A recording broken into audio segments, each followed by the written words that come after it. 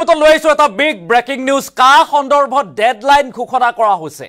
এক সপ্তাহৰ ভিতৰত দেখত এতিয়া কা বলৱৎ হ'ব বুলি কোৱা হৈছে কেন্দ্ৰীয় মন্ত্ৰীয়ে ঘোষণা কৰিছে এই কথা এক সপ্তাহৰ ভিতৰত মন কৰিব কেৱল মাত্ৰ 7 দিনৰ ভিতৰতে এতিয়া দেখত কা বলৱৎ হ'ব যি সময়ত কা বিৰোধী স্থিতি গ্ৰহণ কৰা হৈছিল অসমত তীব্ৰ প্ৰতিবাদী কাৰ্যসূচী বৰ্তমান পৰ্যায়লৈকে আক্ৰমণ প্ৰত্যাক্ৰমণ বা ক্ৰিয়া প্ৰতিক্ৰিয়া অব্যাহত আছে ঠিক সেই সময়তে পুনৰবাৰ কেন্দ্ৰীয় মন্ত্ৰীয়ে ঘোষণা কৰিছে 7 দিনৰ ভিতৰতে এতিয়া কা বলৱৎ হ'ব আমি সবিশেষ লৈ অহাৰ চেষ্টা কৰিম এটা ডাঙৰ খবৰ জনোৱাৰ চেষ্টা কৰিছো 7 দিনৰ ভিতৰত দেখত বলৱৎ হ'ব কা দেশৰ প্ৰতিখন ৰাজ্যতে কাৰ্যকৰী হ'ব কা বলৱৎ হ'ব এই কথা ঘোষণা কৰা হৈছে কা সন্দৰ্ভত ডেডলাইন ঘোষণা কৰিলে এটা কেন্দ্ৰীয় মন্ত্ৰীয়ে লোকসভা নিৰ্বাচনৰ পূৰ্বে কা বলৱৎ হোৱাৰ কথা ঘোষণা কা বলৱৎ হোৱাৰ গ্যাৰান্টি দিলে কেন্দ্ৰীয় মন্ত্ৰী শান্তনু ঠাকুৰে পশ্চিমবংগত কেন্দ্ৰীয় গৃহমন্ত্ৰী অমিত শাহে কাক লৈ ঘোষণা কৰাৰ পাছতেই এই মন্তব্য এতিয়া বিজেপিৰ সাংসদ তথা কেন্দ্ৰীয় মন্ত্ৰী শান্তনু ঠাকুৰৰ 7 দিনৰ ভিতৰত দেখত বলৱৎ হ'ব কা দেশৰ প্ৰতিখন ৰাজ্যতে কাৰ্যকৰী হ'ব কা ডাঙৰ খবৰ জনোৱাৰ চেষ্টা কৰিছো যে কাক লৈ বৃহৎ ঘোষণা কৰা হৈছে কেন্দ্ৰীয় মন্ত্ৰীৰ তৰফৰ পৰা এই ঘোষণা কৰা হৈছে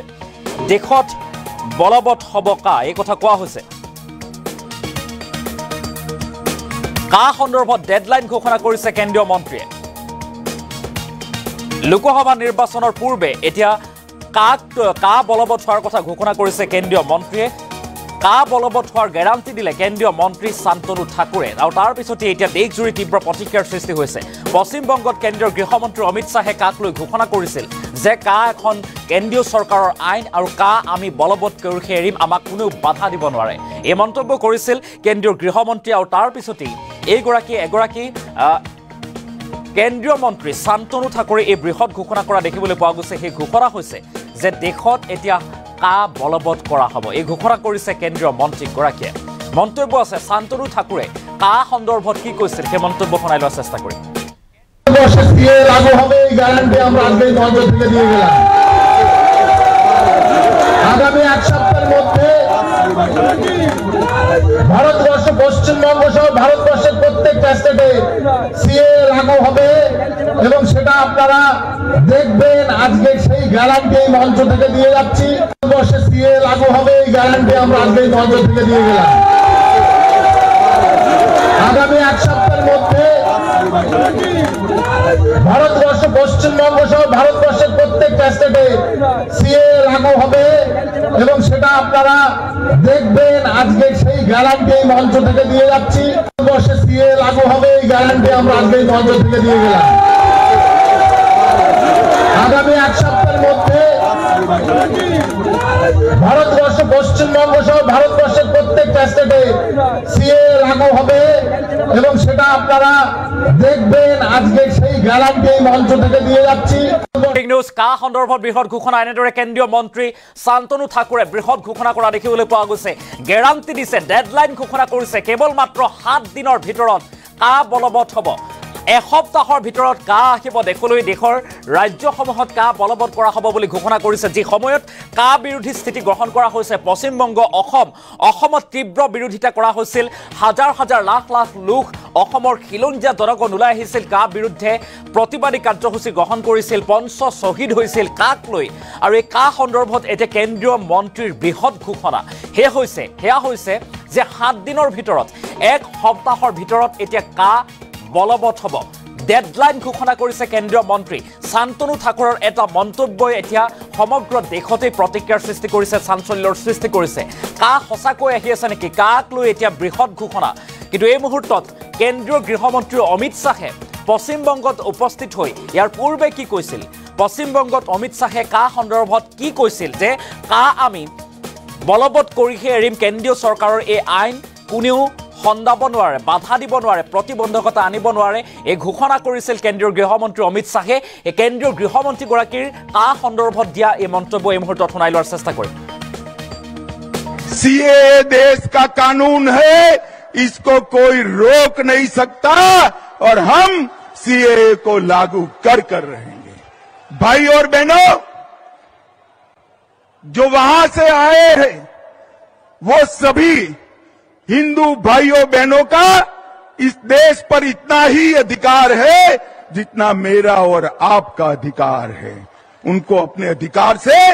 कोई वंचित कहीं नहीं कर सकता। मित्रों, सीएए देश का कानून है, इसको कोई रोक नहीं सकता और हम सीएए को लागू कर रहेंगे। भाई और बहनों, जो वहां से आए हैं वो सभी हिंदू भाइयों बहनों का इस देश पर इतना ही अधिकार है जितना मेरा और आपका अधिकार है। उनको अपने अधिकार से कोई वंचित कहीं नहीं कर सकता। मित्रों, सीएए देश का कानून है, इसको कोई रोक नहीं सकता और हम सीएए को लागू कर रहेंगे। भाई और बहनों, जो वहां से आए हैं वो सभी हिंदू भाइयों बहनों का इस देश पर इतना ही अधिकार है जितना मेरा और आपका अधिकार है। उनको अपने अधिकार से कोई वंचित कहीं।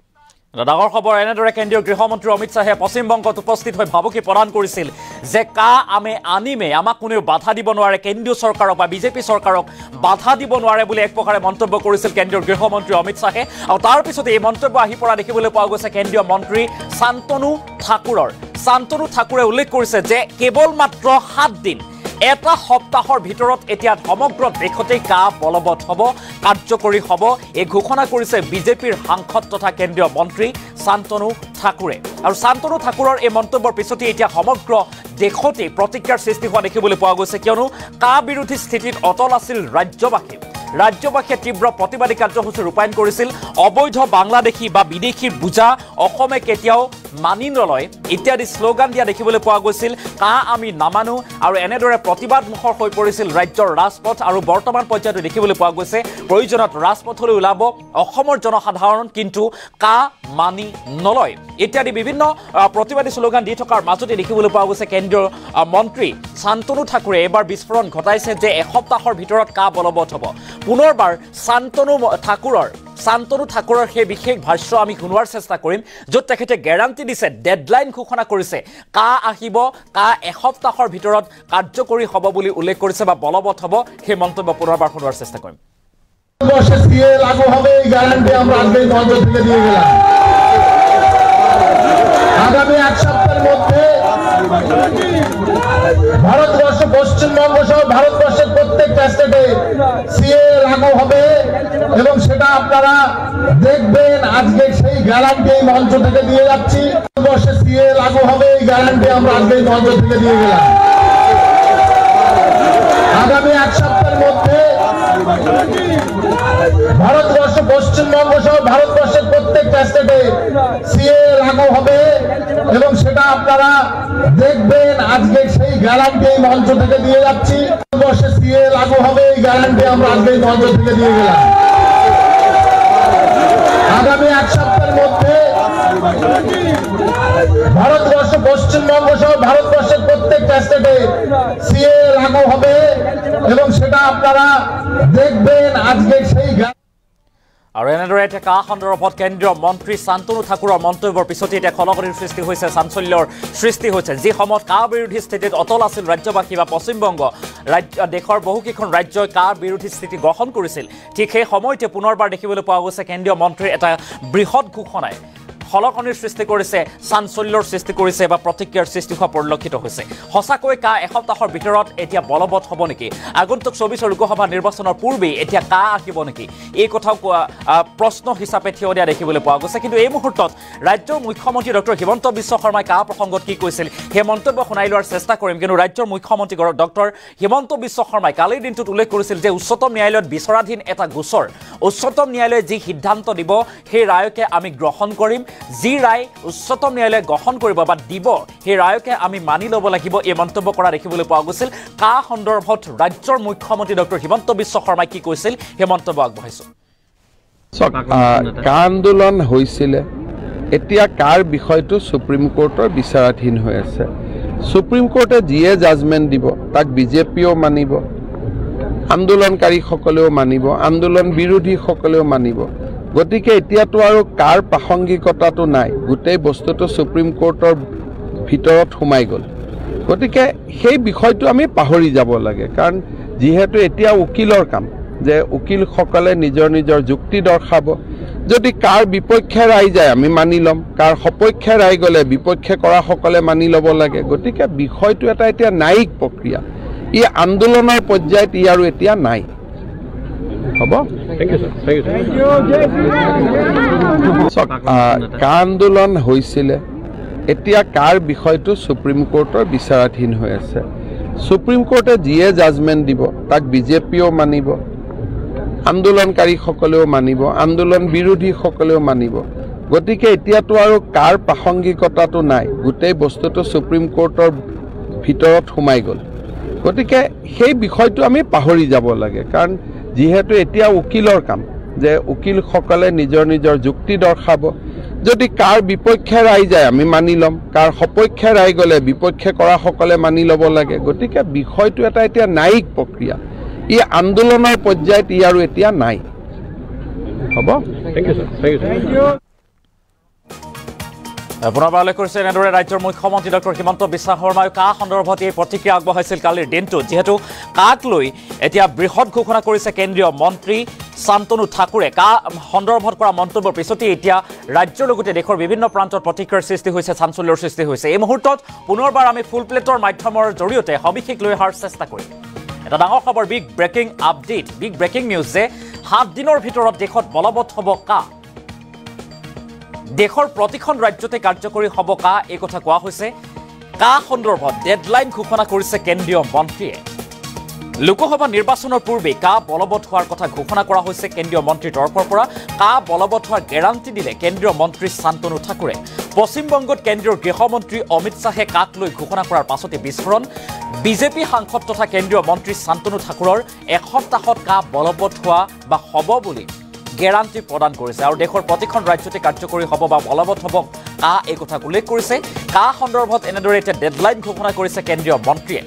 লোকসভা নিৰ্বাচনৰ পূৰ্বে কা বলৱৎ হোৱাৰ কথা ঘোষণা কৰা হৈছে এটা ডাঙৰ খবৰ কা বলৱৎ হোৱাৰ গেৰাণ্টি দিলে এতিয়া কেন্দ্ৰীয় মন্ত্ৰী শান্তনু ঠাকুৰে এখন জনসভাত এনেদৰে উপস্থিত হৈ কেন্দ্ৰীয় মন্ত্ৰীগৰাকীয়ে কা সন্দৰ্ভত বিস্ফোৰক মন্তব্য কৰা দেখিবলৈ পোৱা গৈছে কেৱল মাত্ৰ এটা সপ্তাহে আছে 7 দিনৰ ভিতৰতে এতিয়া কা বলৱৎ হ'ব সমগ্ৰ দেশতেই এই কথা কৈ উল্লেখ কৰিছে কেন্দ্ৰীয় মন্ত্ৰী শান্তনু ঠাকুৰে আৰু শান্তনু ঠাকুৰৰ মন্তব্যৰ পিছতে এতিয়া সমগ্ৰ দেশতেই প্ৰতিক্ৰিয়াৰ সৃষ্টি হৈছে চাঞ্চল্যৰ সৃষ্টি হৈছে বিশেষকৈ লক্ষণীয় বিষয়টো হৈছে কা বিৰোধী স্থিতিত অটল আছিল অসমে তীব্ৰ প্ৰতিবাদী জংগী আন্দোলনৰ কাৰ্যসূচী ৰূপায়ণ কৰা দেখিবলৈ পোৱা গৈছিল কা বিৰোধী স্থিতিত অটল আছিল যাৰ বাবে পঞ্চ শ্বহীদ হৈছিল অসমৰ যুৱকে প্ৰাণ আহুতি দিব লগা হৈছিল কাক লৈ এক তীব্ৰ প্ৰতিবাদী কাৰ্যসূচী ৰূপায়ণ কৰা হৈছিল সমগ্ৰ ৰাজ্যতেই য'ত পশ্চিমবংগতো প্ৰতিবাদী কাৰ্যসূচী ৰূপায়ণ হৈছিল যি সময়ত পশ্চিমবংগত কেন্দ্ৰীয় গৃহমন্ত্ৰী উপস্থিত হৈ ভাবুকি দিছিল কাক কোনেও বাধা দিব নোৱাৰে কা আমি আনিমেই আমাক বিজেপি চৰকাৰক কোনেও বাধা প্ৰদান কৰিব নোৱাৰে কা সন্দৰ্ভত এই ভাবুকি প্ৰদান কৰিছিল কেন্দ্ৰীয় গৃহমন্ত্ৰী অমিত শ্বাহে আৰু সেই মন্তব্য কৰাৰ পিছতে পুনৰবাৰ পশ্চিমবংগত এইগৰাকী কেন্দ্ৰীয় মন্ত্ৰী শান্তনু ঠাকুৰে এক বিস্ফোৰণ ঘটাইছে সেয়া হৈছে যে 7 দিনৰ ভিতৰত ডেডলাইন ঘোষণা কৰিছে 7 দিন মাত্ৰ এসপ্তাহৰ ভিতৰত এতিয়া কা বলৱৎ হ'ব শান্তনু ঠাকুৰৰ সেই বিশেষ ভাষ্য পুনৰবাৰ আমি শুনোৱাৰ চেষ্টা কৰিম বর্ষে সিএ লাগু হবে এই গ্যারান্টি আমরা আজকেই মঞ্চ থেকে দিয়ে গেলাম আগামী এক সপ্তাহের মধ্যে ভারতবর্ষ পশ্চিমবঙ্গ সহ ভারতবর্ষের প্রত্যেকটা স্টেটে সিএ লাগু হবে এবং সেটা আপনারা দেখবেন আজকে সেই গ্যারান্টি এই মঞ্চ থেকে দিয়ে যাচ্ছি ভারতবর্ষে সিএ লাগু হবে এই গ্যারান্টি আমরা আজকেই মঞ্চ থেকে দিয়ে গেলাম আগামী এক সপ্তাহের মধ্যে ভারতবর্ষ পশ্চিমবঙ্গ সহ ভারতবর্ষের প্রত্যেকটা স্টেটে সিএ লাগু হবে এবং সেটা আপনারা দেখবেন আজকে সেই গ্যারান্টি এই মঞ্চ থেকে দিয়ে যাচ্ছি ভারতবর্ষে সিএ লাগু হবে এই গ্যারান্টি আমরা আজকে এই মঞ্চ থেকে দিয়ে গেলাম আগামী এক সপ্তাহের মধ্যে ভারতবর্ষ পশ্চিমবঙ্গ সহ ভারতবর্ষের প্রত্যেকটা স্টেটে সিএ লাগু হবে এবং সেটা আপনারা দেখবেন আজকে সেই গ্যারান্টি এই মঞ্চ থেকে দিয়ে যাচ্ছি ভারতবর্ষে সিএ লাগু হবে এই গ্যারান্টি আমরা আজকে এই মঞ্চ থেকে দিয়ে গেলাম আগামী এক সপ্তাহের মধ্যে ভারতবর্ষ পশ্চিমবঙ্গ সহ ভারতবর্ষের প্রত্যেকটা স্টেটে সিএ লাগু হবে এবং সেটা আপনারা দেখবেন আজকে সেই গ্যারান্টি। আর এয়া আছিল কা সন্দৰ্ভত কেন্দ্ৰীয় মন্ত্ৰী শান্তনু ঠাকুৰৰ মন্তব্য আৰু তাৰ পিছতে এতিয়া সমগ্ৰ দেশজুৰি চাঞ্চল্যৰ সৃষ্টি হৈছে, প্ৰতিক্ৰিয়াৰ সৃষ্টি হোৱা দেখিবলৈ পোৱা গৈছে। ৰাজ্যৰ মুখ্যমন্ত্ৰী ডক্টৰ হিমন্ত বিশ্ব শৰ্মাৰে কালি দিনটোত উল্লেখ কৰিছিল কা সন্দৰ্ভত যে উচ্চতম ন্যায়ালয়ে যি সিদ্ধান্ত গ্ৰহণ কৰিব, যি ৰায় প্ৰদান কৰিব সেয়াই আমি মানি ল'ব লাগিব। এই মন্তব্য কৰিছিল ৰাজ্যৰ মুখ্যমন্ত্ৰী ডক্টৰ হিমন্ত বিশ্ব শৰ্মাই। কালিৰ দিনটোত ৰাজ্যৰ মুখ্যমন্ত্ৰীগৰাকীয়ে কা প্ৰসংগত কি কৈছিল পুনৰবাৰ মুখ্যমন্ত্ৰীগৰাকীৰ প্ৰতিক্ৰিয়া আগবঢ়াব। কা আন্দোলন হৈছিলে, এতিয়া কাৰ বিষয়টো সুপ্ৰিম কোৰ্টৰ বিচাৰাধীন হৈ আছে। সুপ্ৰিম কোৰ্টে যিয়ে জাজমেণ্ট দিব তাক বিজেপিও মানিব, আন্দোলনকাৰীসকলেও মানিব, আন্দোলন বিৰোধীসকলেও মানিব। গতিকে এতিয়াতো আৰু কাৰ প্ৰাসংগিকতাটো নাই, গোটেই বস্তুটো সুপ্ৰিম কোৰ্টৰ ভিতৰত সোমাই গ'ল। গতিকে সেই বিষয়টো আমি পাহৰি যাব লাগে, কাৰণ যিহেতু এতিয়া উকিলৰ কাম যে উকিলসকলে নিজৰ নিজৰ যুক্তি দৰ্শাব। যদি কাৰ বিপক্ষে ৰায় যায় আমি মানি ল'ম, কাৰ সপক্ষে ৰায় গ'লে বিপক্ষে কৰাসকলে মানি ল'ব লাগে। গতিকে বিষয়টো এটা এতিয়া ন্যায়িক প্ৰক্ৰিয়া, ই আন্দোলনৰ পৰ্যায়ত ই আৰু এতিয়া নাই। হ'ব, কা আন্দোলন হৈছিলে, এতিয়া কাৰ বিষয়টো সুপ্ৰিম কোৰ্টৰ বিচাৰাধীন হৈ আছে। সুপ্ৰিম কোৰ্টে যিয়ে জাজমেণ্ট দিব তাক বিজেপিও মানিব, আন্দোলনকাৰীসকলেও মানিব, আন্দোলন বিৰোধীসকলেও মানিব। গতিকে এতিয়াতো আৰু কাৰ প্ৰাসংগিকতাটো নাই, গোটেই বস্তুটো সুপ্ৰিম কোৰ্টৰ ভিতৰত সোমাই গ'ল। গতিকে সেই বিষয়টো আমি পাহৰি যাব লাগে, কাৰণ যিহেতু এতিয়া উকিলৰ কাম যে উকিলসকলে নিজৰ নিজৰ যুক্তি দৰ্শাব। যদি কাৰ বিপক্ষে ৰায় যায় আমি মানি ল'ম, কাৰ সপক্ষে ৰায় গ'লে বিপক্ষে কৰাসকলে মানি ল'ব লাগে। গতিকে বিষয়টো এটা এতিয়া ন্যায়িক প্ৰক্ৰিয়া, ই আন্দোলনৰ পৰ্যায়ত ই আৰু এতিয়া নাই। হ'ব,